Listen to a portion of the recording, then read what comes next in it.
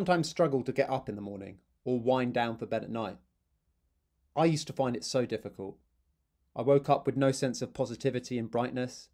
I was void of motivation and spirit. This changed completely when I started waking up with a Lumie body clock. These incredible devices mimic the light and colour of a real sunrise and sunset, transforming the experience of waking up and going to sleep completely. Rather than being suddenly woken up with an alarm clock, the Lumie Body Clock will wake you up gradually with a natural sunrise. The Lumie Body Clock has been shown to improve the quality of sleep and awakening and to boost mood and productivity in clinical trials. You can personalise your sunrise and sunset from 15 to 90 minutes with their clinically tested unique natural light and more than 20 sleep and wake sounds. We all deserve to sleep well and to wake up feeling fresh. So if you're finding this a challenge and you want to try a new approach, go to lumie.com. I was just always around it. My mum, I think she played the piano when I was a baby and I was just on her lap. I was just always around the piano. And, you know, just always playing the piano even before I even knew how to play it. So, and my parents always played music and instruments and had music in the house and always sent me to music lessons, which is amazing of them. And then I just remember when I was about 13, I had this really great piano teacher. And I think I probably had about 6 months of lessons with him, and he was probably banging his head against the wall, going, "Why isn't she doing any practice?" And then all of a sudden I just did, and I just liked it. And that was it. And why so did that's it. do you recall why it is that you wanted to start practicing, and what did you do when you started practicing?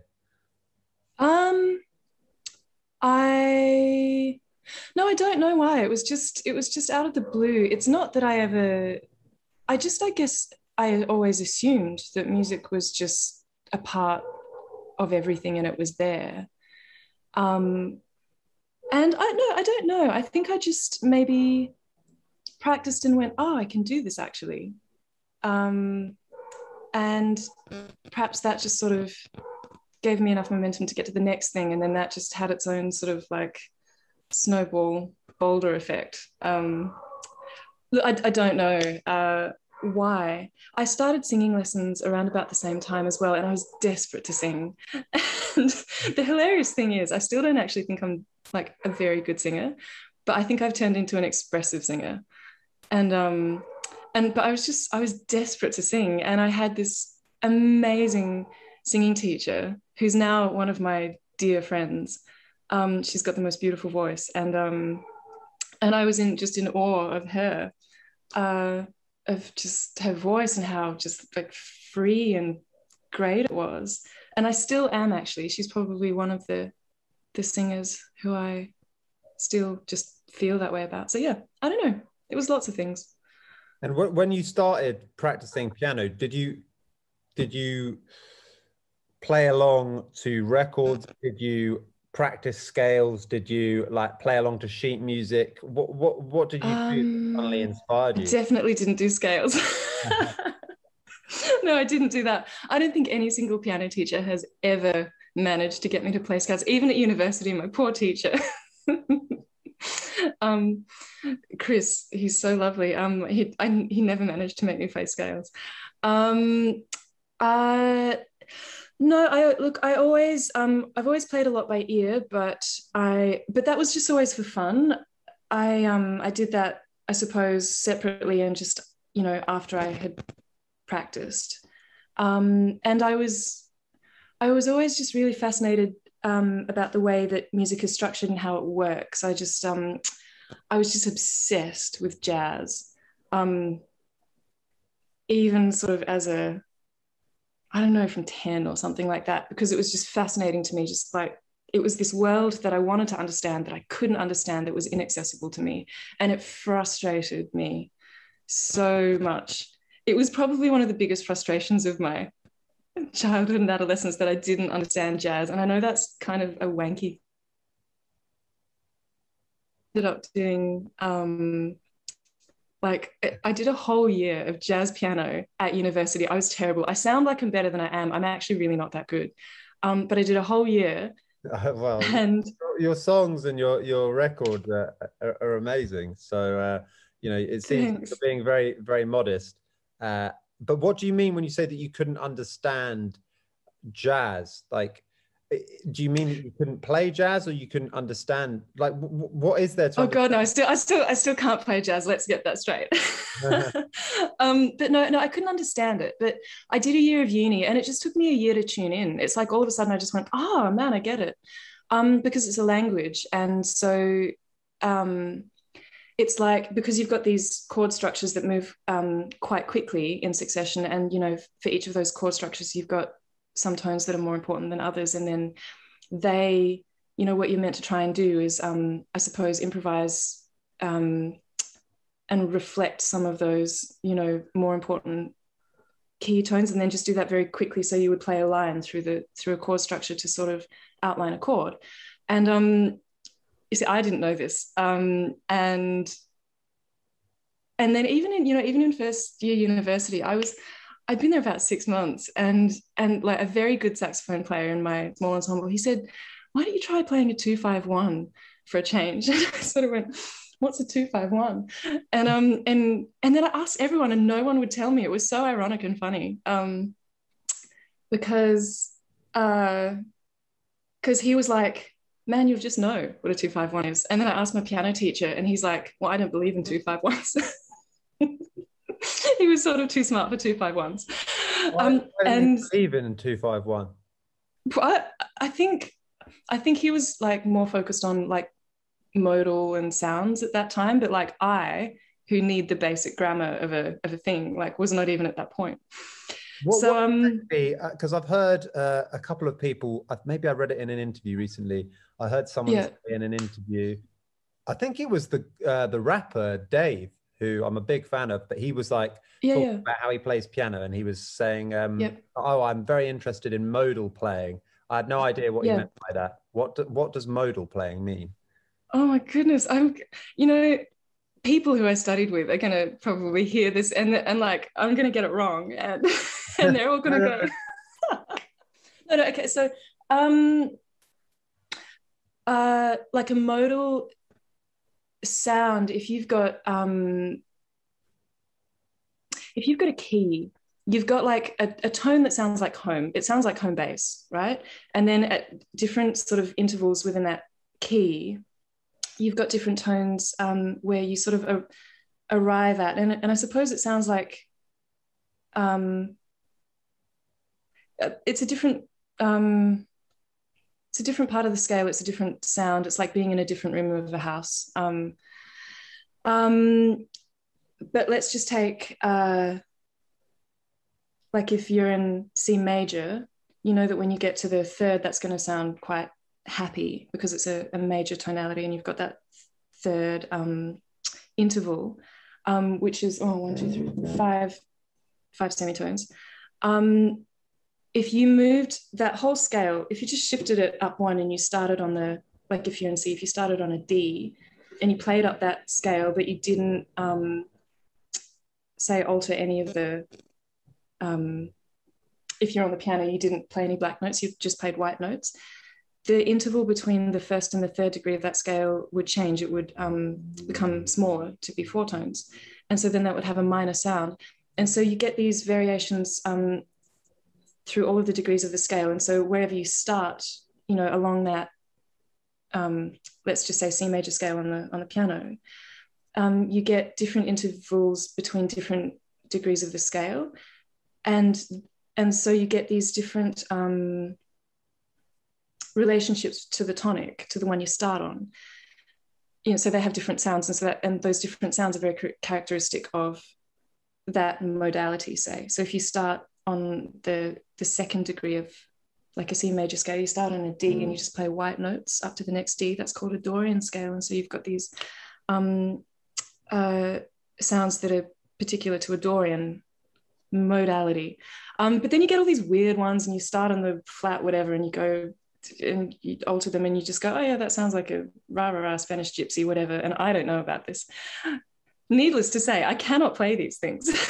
But when would you, because like if you're writing, because you're an amazing songwriter, from Thank what you. I've heard. So, but if you're writing a song, I mean, I just cannot imagine, and there must be people out there, because you know the world is so vast, but there must be people out there who are like, oh, I know, I'll stick in a nice Lydian mode here.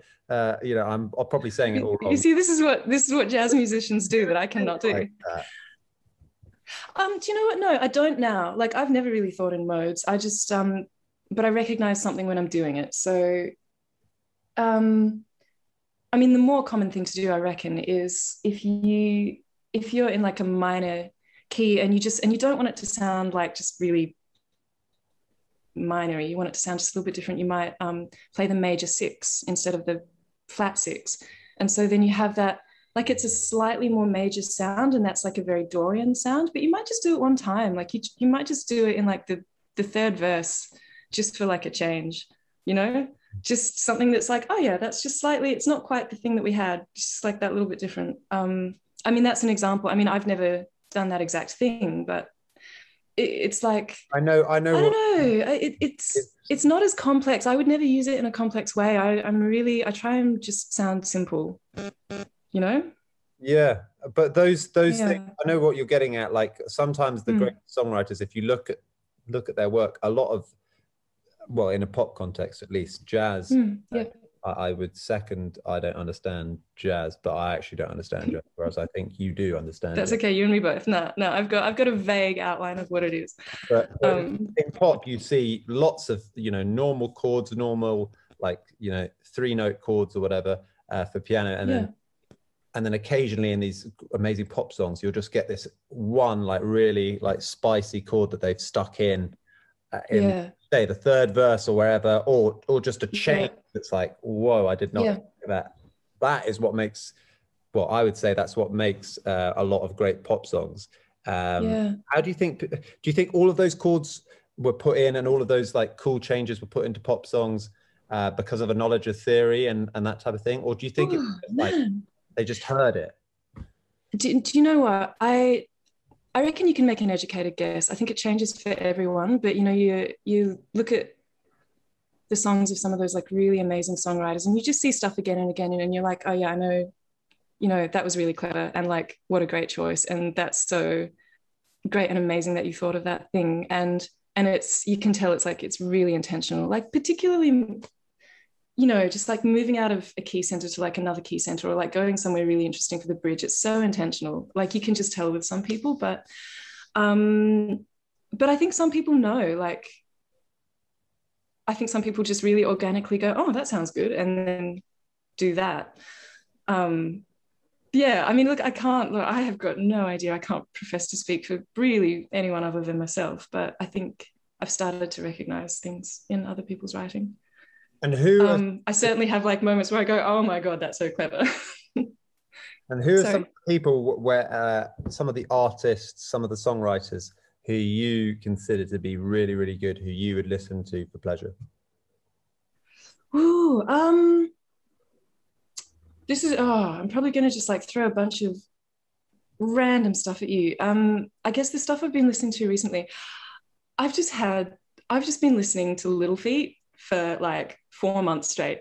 Lal George, I think he's amazing. I think he's an amazing singer. I think he's an amazing lyricist, and I think he's an amazing songwriter. I think he's super cool. I went through this big Wichita lineman phase. Jimmy Webb. I love it. Do you like the Campbell version? Sorry? Do you like the Glenn Campbell version of that as well? Yeah, I do. Yeah. I mean, I think it's such a beautifully written and structured song that, I just like lots of versions that I've heard, like there's the song remains true to itself, Incredible song. Because it's got such I don't know. I'm in awe of that song. I've been listening to like just a couple of songs of Bonnie Raitt's that I really like. I've been listening to, there's a David Byrne song that I really like. It's called Strange Overtones. And I don't know, that one's it's been one that's just been in a playlist of mine for like 2 years, and I just keep coming back to it, and I'm just not sick of it. Solange, Cranes in the Sky. I love the the drums and bass of that. And I was really upset because I heard her Song Exploder thing of it, and I thought she wrote all of it. But those, like, they were stems that they just found in the studio, and I was like, oh, that's so good. But I think she's super original. I was at a warehouse party maybe a month ago, and in Darwin, which is hilarious and fun. And they were playing like these really hip DJ sets, like way too cool for me. I didn't even know what was going on. And then all of a sudden they played Fleetwood Mac, and everyone was singing. Like every single person was singing along to Rhiannon. And I just went, oh my God. And in that setting, it just translated so well, and it was so current and so modern. And you just go, oh my God, this is such a great example of how a song is timeless. Yeah. Yeah, who else, man? Brian Blade, I've been listening to him. Leif Vollerbeck. And for like totally different reasons too. I like him. I don't even know why I like him, but I just really, really do. Sorry, I'm going to stop talking because I could just talk a lot about it. Well, yeah. I can see that you've got very eclectic taste, but I mean, all of those artists are incredible. Little Feat, as we were saying, I think over email, I think you said you'd seen that we had Bill Payne on. Yeah, I did. I listened to that one. Yeah, cool. Unbelievably good piano player. Like sadly, some of the Zoom cut out, but he, in the middle of the thing, he just started playing piano for like 10 minutes. A lot of it I couldn't play because you couldn't, like, it just didn't work with the audio. I could kind of make out he's just like ridiculously good. I think he kind of made the way he was playing, like I love like Billy Joel, Elton, or you name it, but like no, obviously me too, you know. But like the way he was playing, I don't know, I found it more impressive than even those guys. Like it was absolutely ridiculous the way he was playing piano. The Little Feat was a great band. When did you discover their music? It was, admittedly, it was actually only a couple of years ago. I asked a friend of mine whose taste I love and trust, and I just said, look, I need something that's like this and this and this and this and this. Just like, who is like that? Give me people to listen to. And he gave me Little Feat. And I've just been obsessed with them for the last, probably since then. I wrote a song off the back of just listening to Little Feat for about a week. And it's like, it's not as good, but like that's my Little Feat one, you know? It's just, it totally just came from Have you there. released it yet? No, I'm recording at the moment. I've been recording for maybe the last month, and I've got a whole bunch. It's such a creative and great process. I've got a band up here in Darwin, and that's the song I love playing with them because it's just, I don't know, they're just the right people for that song particularly. But I actually went down south to South Australia right before they locked down. I was very lucky, and I've been recording with this.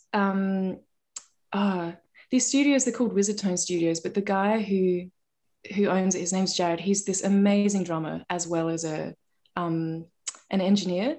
And poor Jared, I'm like, actually we communicate quite well now, I think. But I'm so picky because I'll like sit there as he's mixing it and like trying to dive into the depths of like all the different types of reverb and going, no, there's something weird, like, you know, and like for half an hour. And he's so patient and I'm so pedantic. But it's a lot of fun. No, so I've been recording. And so I've recorded that song. It's called Don't Let Me Down Country Town, which I think is quite fun. Wow. Yeah, I'm looking forward to that. Thanks. That's a title as well. You can kind of tell, well, the fact that you've said the Little Feat reference, and then that's like, you know, you can just tell that it's going to be very good. You don't know yet. You have not heard it. Pressure on. But I can tell that it'll be good. I mean, it's a good inspiration point. So I wanted to talk about, because it's been very easy for me to get sidetracked with all of these interesting things that we've been talking about. Yeah, sorry, me too. I introduce your music to my audience, and so I wanted to know, like, when did you decide to like take music really, really seriously, and you know, to make I think Yeah. is a amazing album. Sometimes I'm there. Thank you. And Thank you. yeah, what's the story there? And Okay. yeah, There's a story. There's a story. I'm going to try and be succinct. It was kind of a two-step process actually. For that album, it was a one-step process, but the music thing, I was actually in Germany and I was studying philosophy of all things. It was amazing. But I was sort of right at the beginning of that, and I was in Bielefeld, which is a little town in the Midwest. And it was the middle of winter, like it was freezing cold. I didn't know anyone yet, I hadn't made friends. And so I was just sort of spending quite a lot of time inside watching Netflix. And I watched this Netflix show, and there was just this one song on it, Elegy by Lee Follebeck. And like, no kidding, I just went, oh my God, what is that song? And it just completely shifted everything for me. And I just listened to that whole album of his. It's called Twin Solitude. And I mean, I recognize now it was a trigger, and like I would have probably been triggered, by something else if it wasn't that. But I think in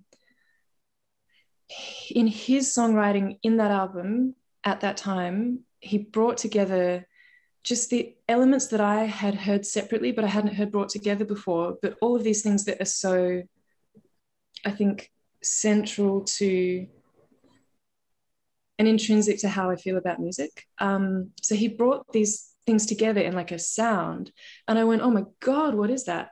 And it was probably like the closest thing to a spiritual experience I've had. And I went, oh my God, so I have to like now clearly move to Montreal, because that's where the guy's from, that's where the music is being made, so that's where I have to go. So I moved to Montreal to write music, and that's when I wrote that album. And yeah, I think I caught something of a feeling there that I really connected with. And so then that happened, and then I don't know, I guess since then I've just become so, I mean, I was obsessed with writing songs before, but I just I think it just made me understand that I have a choice. I can just do whatever I want. And I remember thinking really clearly, if I've got like 40 or 50 good years of writing songs, and like my baseline is like, if I write one good song a year as a baseline, like a good one, I don't mean just a song, I mean a good one. That's like 50 good songs before I die. I don't know, that's not a lot of, like, it's kind of a lot of time, but it's not a lot of time at the same time. Does that make sense? Yeah, it makes so sense. Like and so I just cannot waste any more of it. And like, I have a choice, I can do it. It's so, I need a piano, that's what I need, that's it, and I think like that process proved to me that I just actually could write songs and record them and do the thing I want to do. And then it was like, oh, okay, well, this is it, that's it then. That's a cool thing to say, because it's like so many people let life hold them back. Oh, I can do it next year. Oh, I just need to do a few more months working at Starbucks and then I'll do it. Oh, like my mum won't let me, whatever it might be. Yeah. Have there been any people in your life holding you back? Has there been any? You don't beat around the bush, do you? No. Well, that's a great. It's questions because I'm. That's curious. it. No, that's a great question. It's such a good question. I don't know that I'd ever name them. Oh yeah, I'm not asking you to name them or like, but not do only. You know what I mean? People, but have there been like circumstances, feelings? Yeah. Have there been obstacles to come? Yeah, very much. Yes, there have. But I suppose I've always felt as though I'm responsible for my emotional self. And so if there's something to work out, I believe it's my responsibility to work that out for myself. Yeah, look, I think I would say that after I did that year of jazz piano at uni, I went and I did jazz singing at uni for 3 years, and I lost a lot of confidence in that environment. It was I would say it was a fairly toxic environment. I'm really sorry And about that, but those type of yeah, me too. But can be, can't they? yeah, you know, and I don't need to sort of go into detail about it. I mean, I'm sorry for that too. But I mean, I didn't sing for, like, not even to myself in the car for like maybe 2 years after that. My God. Yeah, it was quite bad. But And musicians can then be so awful. People who fancy themselves can be such know-it-alls in music, I think. there was a lot of good that came from it too. I mean, now look, I understand jazz a little bit, so you know, that's great. And I, you know, and there's a couple of people that I'm still connected with who are just dear friends of mine.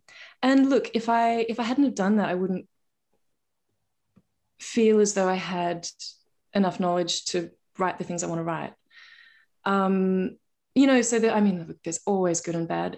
But I would say that that experience was probably the big one that I had to get past. And then, you know, and then just that other thing of, you know, going, oh, well, you're meant to, you know, tick certain boxes in your life and have a proper job and all that sort of thing. And I have to say that, like, right now I'm really just, it's almost, I feel very pleased with myself that I'm that I'm irresponsible. And because I'm just doing exactly what I want to do, and I'm happy. I'm so happy, you know, and I'm productive, and that's it. I do want to say, in that whole process, because I've recently had just that amazing interview with Elton John, which I cannot even get my head around. But that was sort of just this second thing that just allowed me to back myself and just go, yeah, just do that. That's what you care about.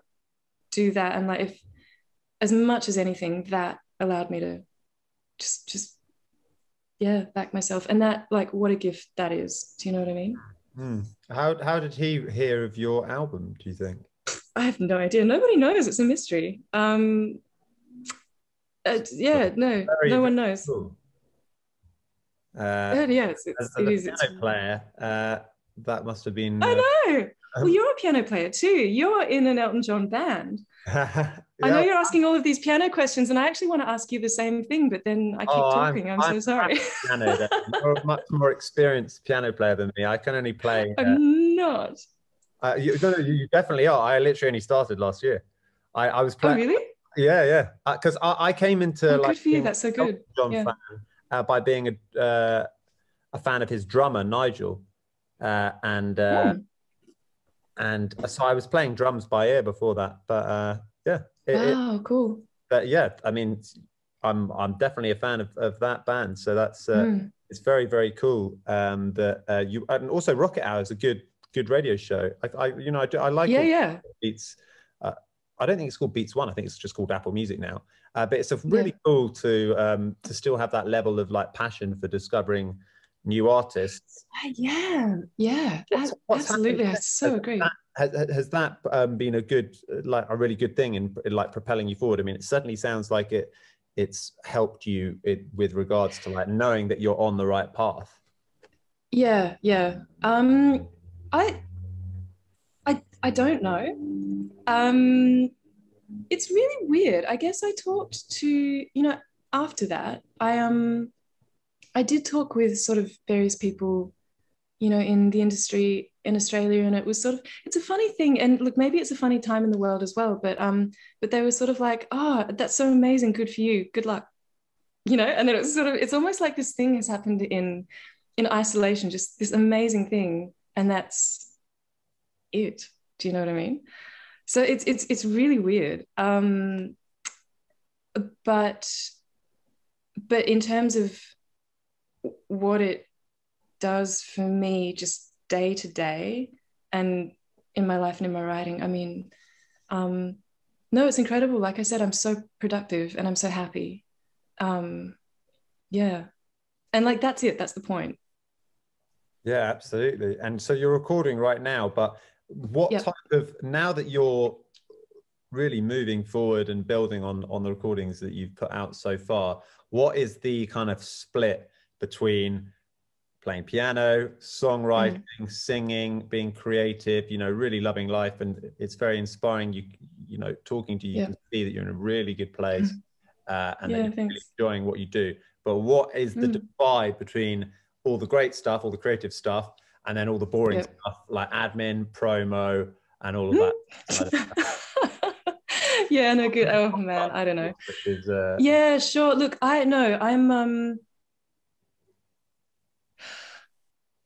admittedly, look, it's like clearly not my thing. And the thing is that, you know, I sort of hear people say it and I hear myself say it, and then I sort of go, you're being a bit of a princess about it, aren't you? I mean, I was talking to this one lady, and she's so smart and she's so amazing, and she's like clearly just, you know, older and smarter than me. And I was like, yeah, man, I can't do the Facebook thing. And she's like, no one can, no one likes it. Let's move on. And I was like, okay, sure. Yeah, look, I'm not very good at that. I really do need someone else to do it. I need to find a publicist, to be fair, because I know the part that I'm good at. I still try, and you know, I'm for it. I mean, that's how the world works now. But I mean, you would have a clue. You know exactly. You're brilliant at all of that. I was looking at all of your stuff. I'm not. That gene has not been activated yet for me. Well, I kind of feel the same way about it as you, though. You know, like it detracts from being creative. It's a battle that you have all the time. I mean, do you use TikTok? I'm not using TikTok. That's for sure. No, I don't. I was told that maybe it would be a good idea. Well, do you know what I do like about TikTok? I did a remote contract for a short time in the Northern Territory. So I was like out in Arnhem Land in like Aboriginal communities, and the girls are such good dancers, and they're just on TikTok all the time. They're just learning to dance on TikTok, and it was amazing. They're so cool. And they're like trying to teach me how to dance. And I'm so uncool. But that, like, I just saw this thing where they just have this relationship with TikTok and dancing, and there's just really, not to curse on your show, but like they're really cool. And that's what I love about TikTok. It's just like that little microcosm of thing. Yeah. I don't know. I guess it's not it is a platform, it seems, that is focused on music and dancing, and you know that can only be a good thing, I guess, in comparison to other platforms. But so in terms of this album that you're recording now, when do you think you'll put it out? Like how long have you been working on it? I mean, look, some of the songs are from a couple of years ago, some of the songs are from like 2 weeks ago. You know, there's still a couple that I haven't completely finished, and I mean, the recording process is so great. It's so creative, you know, like your songs, you have your songs and then you record them and you just try different things and then they turn into something else again. And I think, I mean, hopefully a couple of months. I think I'm going to have the recording done within 6 weeks, but then, you know, there's all of then you still got to mix it and put it down and listen after some time, and then it's going to be promoted, and I just don't have a clue how to do that. I'm so, people are going to be listening to this and just laughing, but that's okay. I don't care. I doubt it. It's kind of good, to be honest. You know, like a lot of people seem to have huge teams around them, and I know, finding an audience without a team, it seems. Or do you have a manager? No, I don't have a team. I have no, I've got oh, look, friends of mine who, like I said, whose musicality and taste I trust and respect, and you know, who's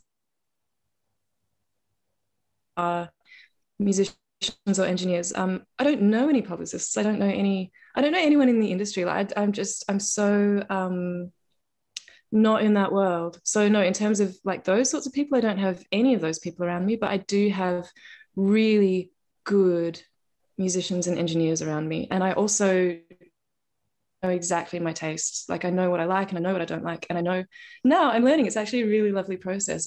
I'm learning about recording techniques and mixing and all of these things. And, you know, and the more you learn, the more you hear, you know, and now I'm in pubs and I'm just going, you know, that wasn't recorded well, but it was mixed very well. You know? So I'm learning an awful lot. Yeah, so I've got those sorts of people around me. Well, that's most important. Which is good because, that helps make well, yeah, because that's the thing that actually helps you achieve the thing that you want to make.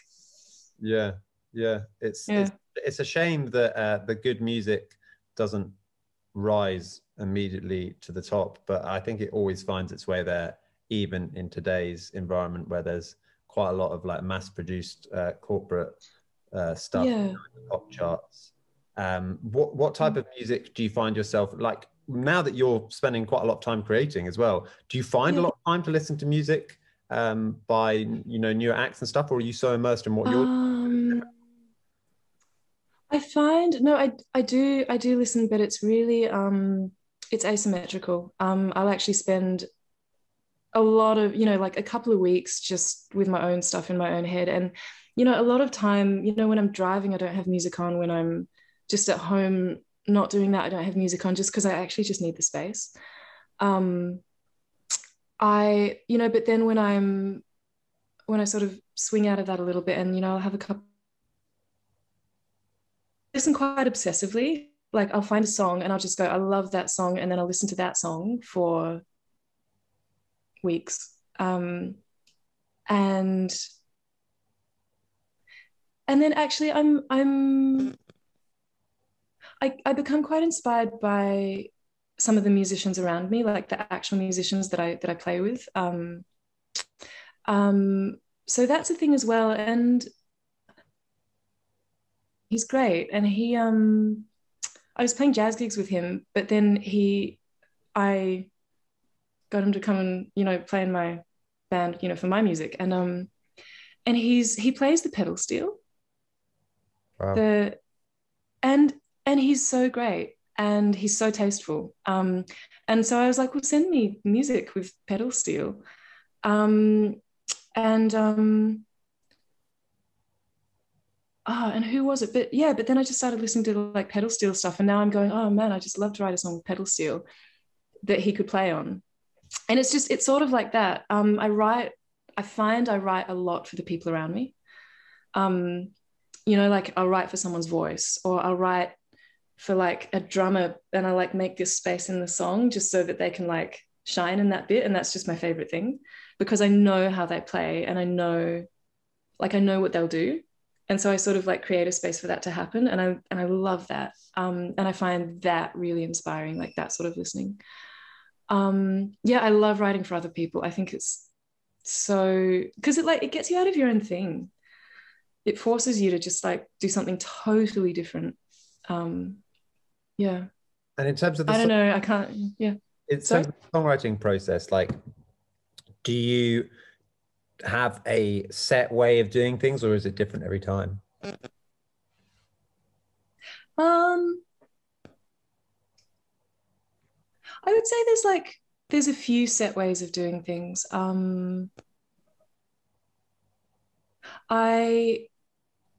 I like the problem solving aspect of it. So I find, you know, these different elements come together. I mean, there's the thing where you're just inspired by like whatever trigger. It could be you hear a chord on the piano and you go, wow, that's actually kind of cool. Or there was this one really cool thing that I did record.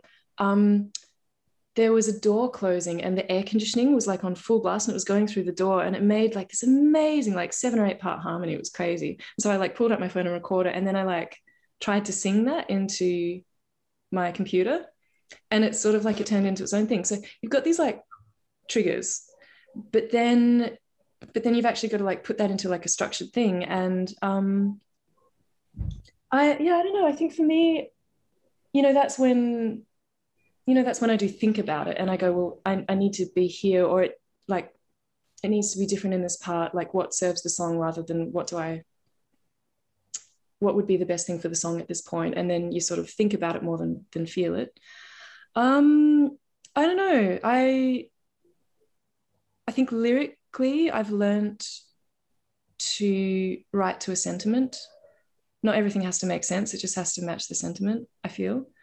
And I'm a bit bored of, you know, just writing about my feelings. I don't really want to do that. So I guess it's finding like really specific, I don't know, just like slices of human nature and just going, I want to describe that like really, really specific feeling when this happens, you know? Why are you bored about writing about your own feelings?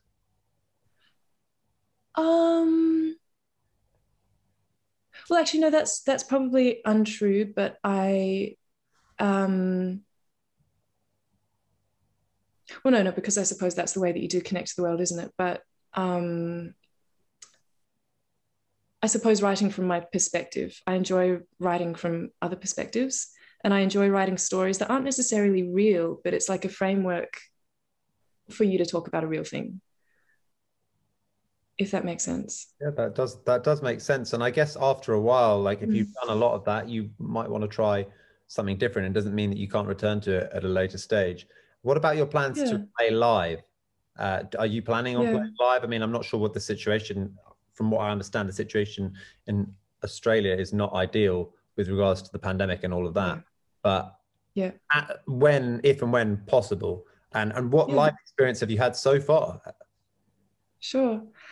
Well, strangely enough, luckily enough, I'm insanely lucky in Darwin. I've somehow ended up in Darwin. I've got no clue how that happened, but that's where I am at the moment, with a lovely group of people surrounding me, and live music is thriving here. It's probably one of the few places in the world where that's actually happening. I mean, everywhere else in Australia, it's not. I mean, everywhere else is shut down at the moment, but no, but I mean, I'm playing a gig on Friday, playing next Friday, next Saturday, next month, like, and I'm doing different things. I'm actually playing in this really, for the first time ever, I'm playing keys in like a funk band, and like, it's just a really, really fun group of people. So that's great. No, so I am actually doing a bunch of gigs here, and it's a needed thing for me. Of the two things of writing and performing, it's my weaker thing. I'm not saying I'm bad at it, but I'm just saying of the two things, that's, you know, it's good that I get to be in a space where I am doing that, because you work stuff out as you go. What are the other things apart from the funk band? Okay. Well, so I'm doing quite a bit of quite a few original gigs. So that some of that is with the band and some of that is just solo. And to be honest, I noticed that I get like a much better reaction when I'm solo, which is weird and unexpected. Really? Yeah. I didn't expect that, but that seems to be true somehow. I played a really fun thing the other day. I played the Karama Country Music Muster, and I just played like some of my tunes, but like country music. I love country music, and folk music. And that was just such a fun thing to do, because I'm like, oh, I can play the Judds and Gillian Welsh and just Bonnie Raitt and like all of these cool songs. And then I played, I don't know, I've done a couple of acoustic things where I'm just on the guitar, like doing finger picky, folky, singy stuff. And that's just so nice, because I just get to sing some of those songs I love. I don't know, so quite a few things. I actually had a friend of mine get in touch with me. He's a sousaphone player, and he wants to do like a tuba vocal thing, which is cool. I haven't even listened to it yet. I will after this, and I'll get back to him. We'll see. But like, yeah, I know. I've never heard of it. I have no idea. I haven't checked it out yet. But like, there's stuff. Do you know what I mean? Like, there's a lot of different things, and it's it's a vibrant place to be at the moment.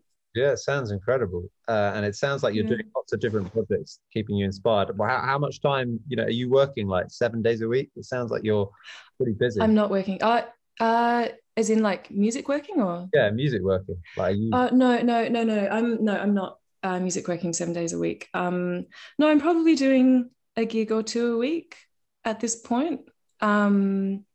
And yeah, and then just I guess focusing on recording and writing. I've just been down south for 3 weeks, and so I've sort of landed back in Darwin a day before they locked down, and so I've just sort of been settling back here a bit too. Yeah, it changes. This is quite a seasonal city, so I think for the next couple of months it will be really quite busy, and then after that, you know, it's build up, and then the wet season, and then that. From what I understand, that changes quite dramatically. I've been here for coming up on a year, so we'll see. I'm not quite sure. It might be coming up to a quiet time. I don't know. It's hard to say. And in terms of your overriding aim with your music, like one thing that was particularly inspiring was to hear you say that what you want to do, or from what you said, what I'm getting out of that is that you want to have a body of work that you can look back on and be really proud of. Do you care how many people it's heard by, or do you just want to know that you've written, like, as you say, 50 like really, really good songs by the end, like amazing songs? Yeah, look, if I want to write music that I like and that I think is good. I mean, yeah, I care who hears it. I want people to hear it. Like I want people to hear the stuff that I write, you know, that I think is good. I think, but I don't know, first and foremost, I just want to have written it. Do you know what I mean? Like I want to feel good about going, I made this thing and I think it's good. Yeah. I mean, and look, and I think, you know, and I think it'll be songs, but I think, you know, I think it will be music too. As in, but you know, that's a little down the track. You know, like music without lyrics, but yeah, I don't know, like in its time. But I do want people to hear it. And I think I guess what I want is to just be in a place where I have access to just really amazing musicians who I can say, can you play this, or can we try this? And like, what about this? Or what if we like, so what happened if we did this? You know, just to facilitate that. That's what I want. And I want to write for other people too and collaborate, because I find that really interesting. And like I said, I don't know, it just opens up different doors to, in terms of just ideas and like the way that you write. And I think, you know, like there's a world full of creative, amazing musicians. I just want to like connect with them. Do you know what I mean? Yeah. Well, I think the fact that you're putting the music first is really, really great. It's such a great example for people listening, people who might be wanting to follow in your footsteps and write their own music. And in terms of people hearing your music, hopefully this podcast can play a small part in getting sometimes on air, your album and all the rest of your music. I mean, right from the word go, this album, like the song Cowboy is incredible, and throughout the whole album, I mean, you can see that if you really do follow through and keep writing songs every year, there's going to be some amazing stuff. So I really can't wait to hear it. I really appreciate you taking the time to come on the podcast, Alison. Thank you so much. Tom, thank you so much. No, it's been such a pleasure. I've enjoyed speaking with you. I feel like I've spoke too much, but it's really lovely to meet you. That's the idea.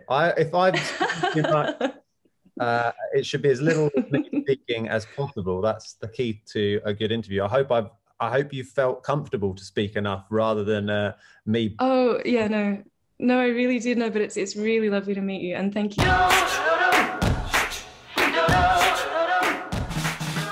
This episode is brought to you by Pact. Pact specialise in making travel easy for you with the beautifully designed Pact One. This innovative travel bag can be packed with as much as a suitcase, but it carries like a duffel bag. The Pact One is a bag that's been perfected with over 5 years of global travel testing spanning hundreds of thousands of miles. The Pact Coffee Kit provides you with everything you need to make barista quality coffee whilst on the move. It can be used anywhere you have water and electricity, so there will be no more poor quality coffee on your travels.